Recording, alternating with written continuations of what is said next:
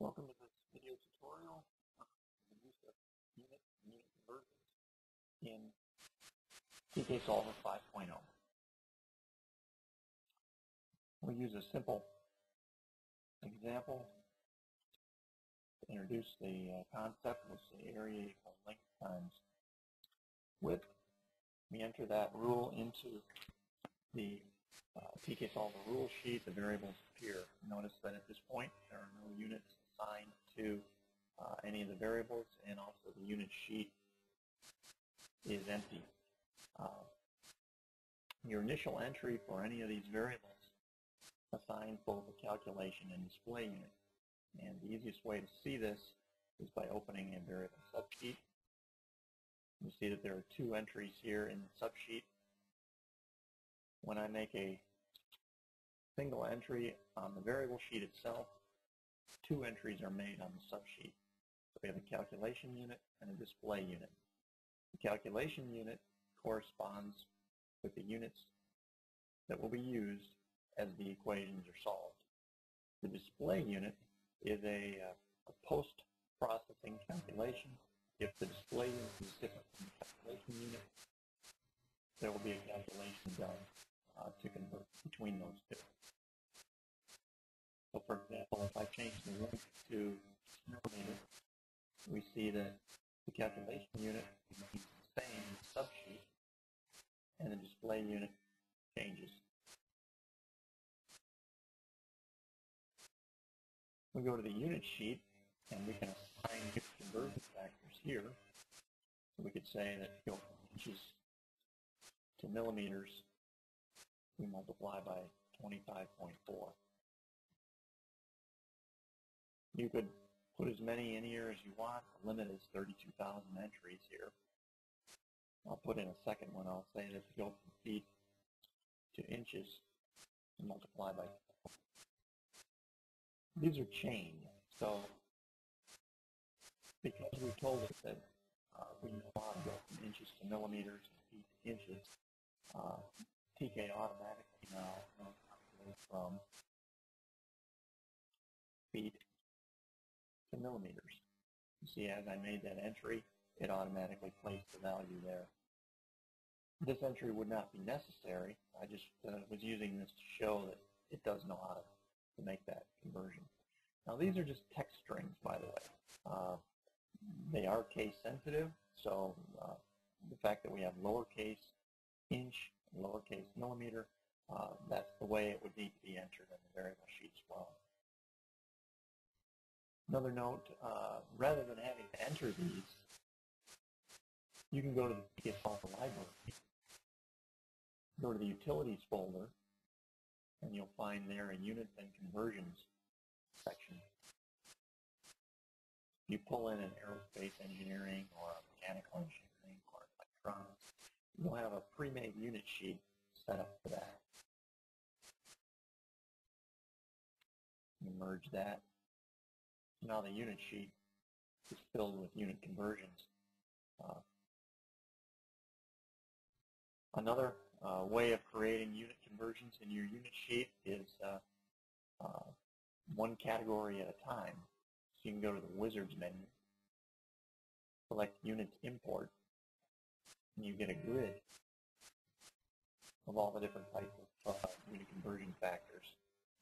So if you would like, for example, a set of unit conversions for area, you're now given a collection here. What I frequently do is just click the Select All. So all the unit conversion factors possible, all the different combinations will be exported in. We see that it happened now. So you have a lot of variety as to how you can get these in. Once you have a unit sheet made that you like, you can store it away separately. It's a File, Save window,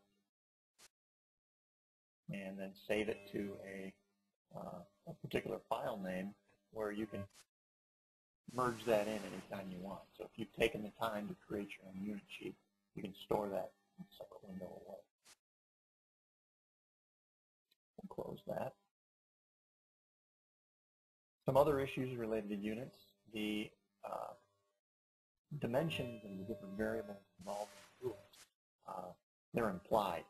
TK-Solver does not do any dimension checking. So at this point, I will keep things consistent. I'll say that the width is in inches calculated, and the area is in square inches. Now, remember I said that this is a string of characters here. So the fact that it has an exponent, that doesn't do any arithmetic or anything like that related to units. When we look at the unit sheet, we still had to have those specified separately.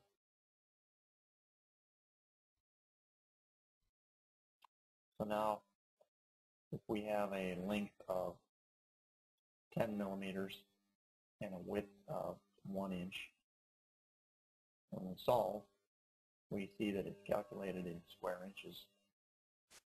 Change this to feet. So we have the width in feet, the length displayed in millimeters, and the area displayed in square inches. Back solving still works the same way. So if I say, well, I really need the area to be 0.25 square inches, and I want to know what the length should be in millimeters, it computes it. All this and the rules stay the same. We didn't have to add unit conversion factors into the rule. Keeps the rule sheet very simple, and the unit sheet is where the conversions are defined. Lists can also have units. So if we associate a list with this variable, at the point that we assigned a list and associated it with this variable, TK created a list on the list sheet. If we look at that now, we see that it was assigned the same calculation unit and display unit as the associated variable. So if I enter a value here of 0.02 for this list element, first list element, it's displayed in feet. If I change the display unit to millimeter, it now changes that value. It's calculated in inch, displayed in millimeter. Also important to notice, the variable on the variable sheet can have a display unit that is different from the associated list. So the only time that they are linked together and synchronized is initially, when you initially associate the list with that variable. From that point on, they can work independently.